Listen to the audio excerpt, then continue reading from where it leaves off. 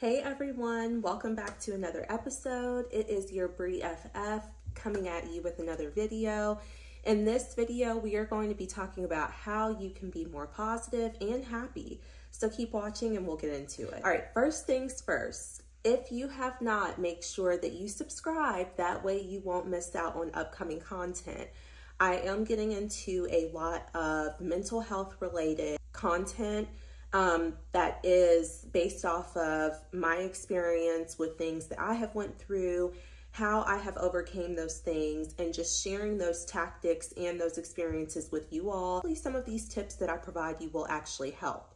So make sure that you subscribe, that way you don't miss out on upcoming content. Do not forget to like this video as you are watching if you're enjoying it. So without any further ado, let's go on ahead and jump into it. So the first tip that I have for being more positive is almost faking it until you make it. I think that this is just something that you have to do. You have to try to eliminate all negative self-talk. Try not to put yourself down.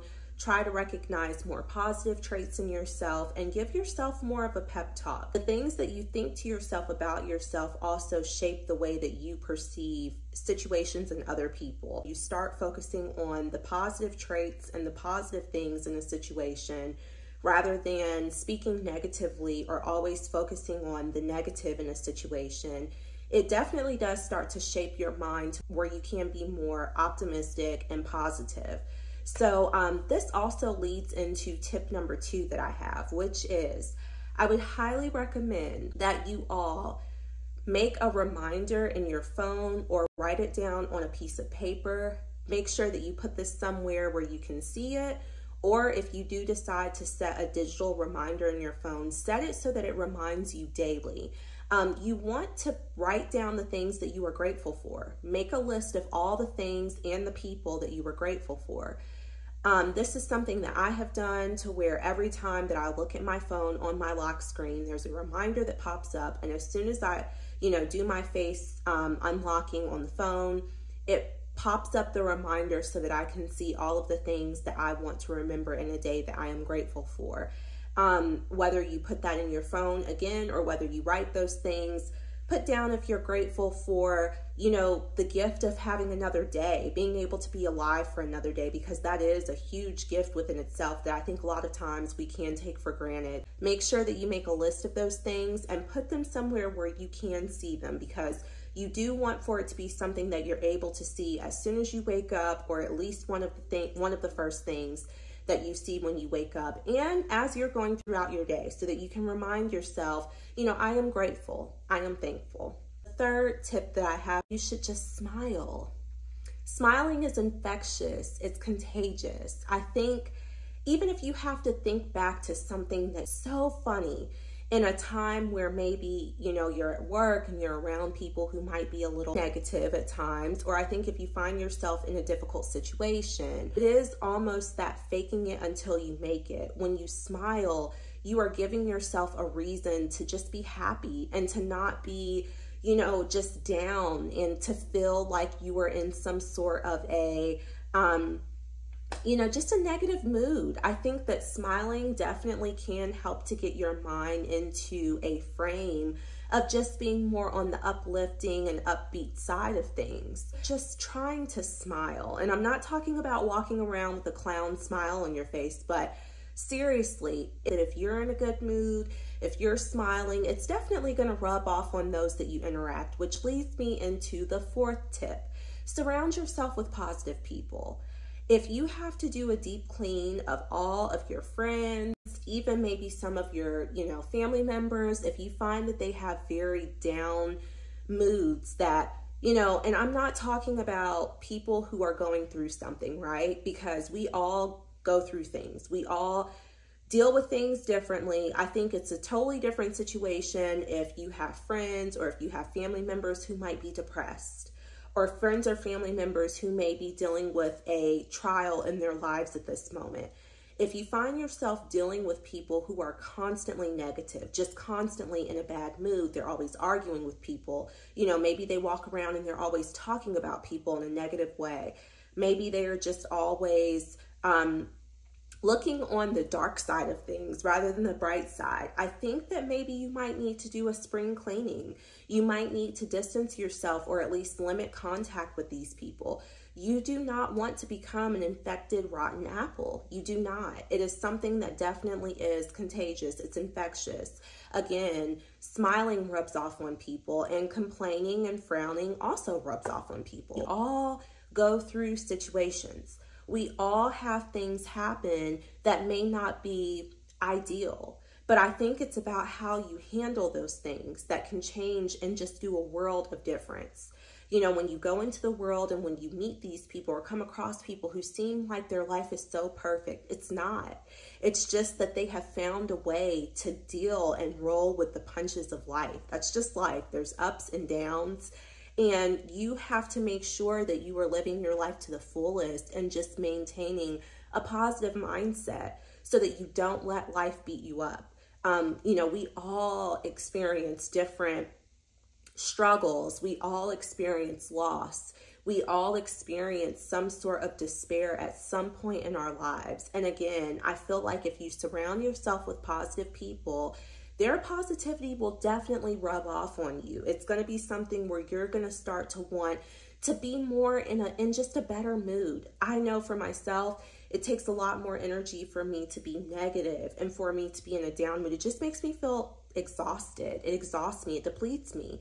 Whereas when I'm positive, I'm looking forward to the day, whether I have something big planned or I don't. You know, I just look forward to doing life. I look forward to just doing very basic things, and I enjoy the smaller moments, just being around people who are extremely positive.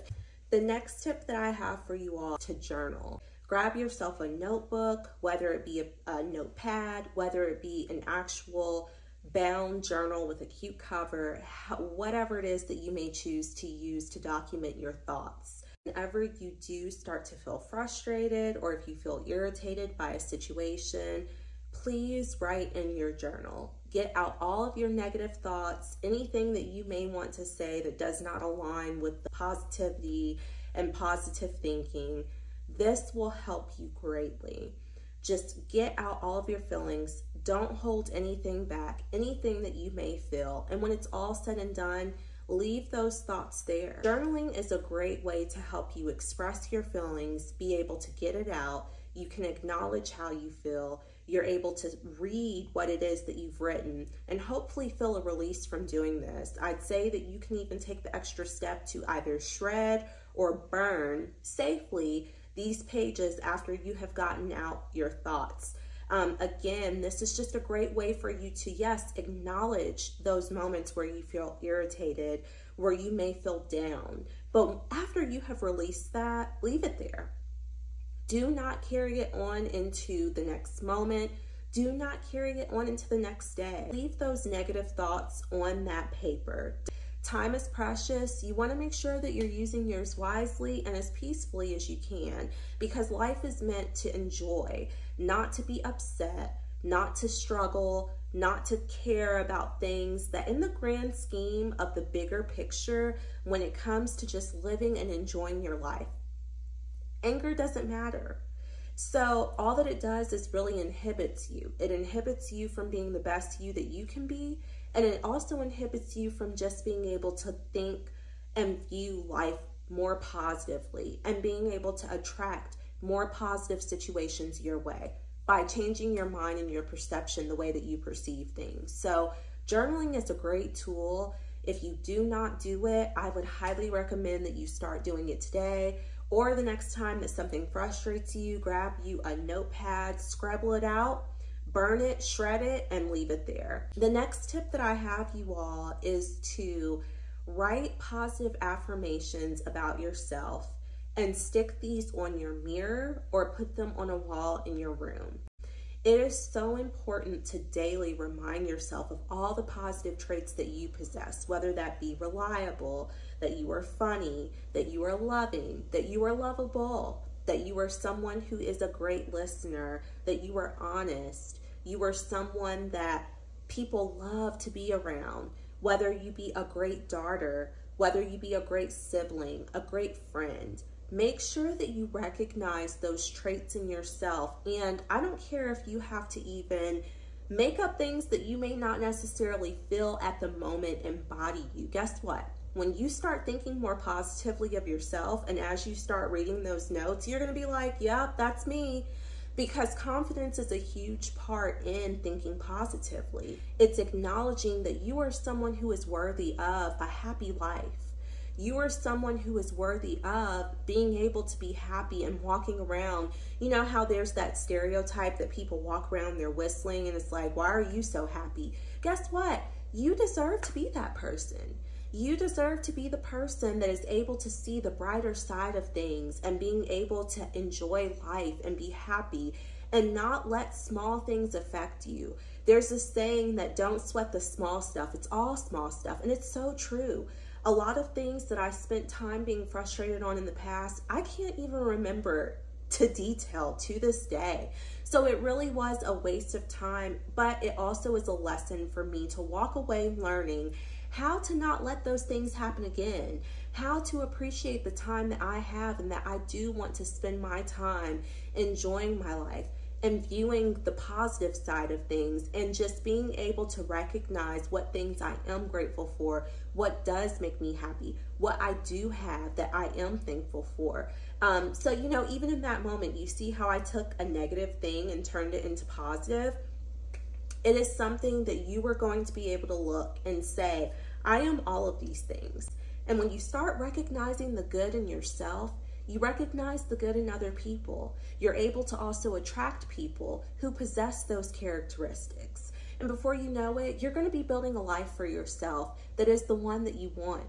You're going to feel like anything is possible because instead of clouding your mind with negativity or with negative thoughts or looking at things from, you know, a darker perspective, you're going to feel so optimistic. You're going to feel like there's no limit for you to how far you can go.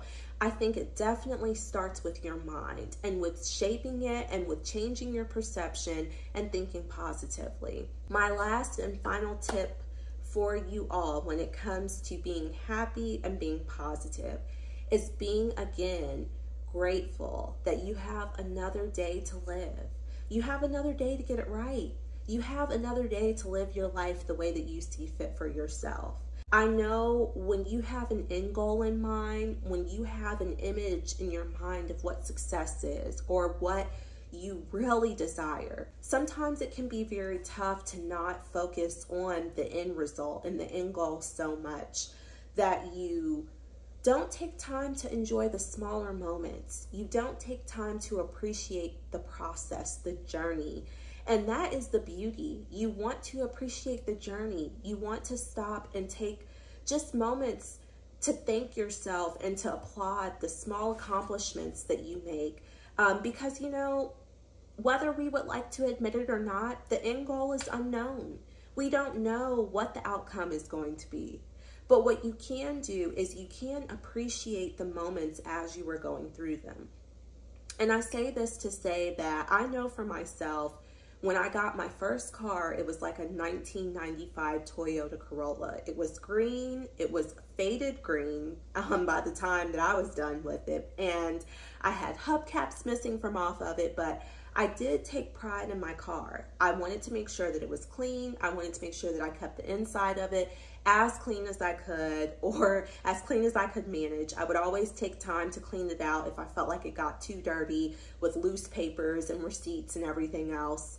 But I wanted to appreciate my car because I knew one day I aspired to have a better car. It was important for me to be grateful for what I had, because there was a point in time where I would sit riding along with my mom or my friends and I would be like, I can't wait until I can drive so that I can go where I want to. And when I finally got my car, I cherished it so much, being grateful for the process. It also helped to prepare me to really take care of and appreciate better cars that I had as time went on. I just think that if you can't appreciate the process, if you can't be positive and act as though you have your end result right now, when you do finally get to that end result, you may not appreciate that. So just take time to really be present in the moment. Appreciate the small things, the people that you are grateful for, small accomplishments that you made, whether that be you cleaned your house, whether that be you filled up your gas tank and, you cleaned out your car, whether that be spending time with someone and maybe taking them on an errand, helping them, get something accomplished for themselves. I think you have to find beauty in each moment so that you can appreciate your life on a larger scale and also be ready for when you do receive that huge gift, that blessing of the success that you are going to accomplish. You have to set the stage for now so that you are ready for that when it does happen. So I hope that you all enjoyed this video. Again, we are not trying to live in a world of delusion, but I do think that it starts with you. It's up to you to change your perception and to control the way that you perceive things so that you can be more positive and happy and enjoy your life. So BrieFFs, I hope that you all stay peaceful. Tune in for the next video, and I'll see you soon. Bye.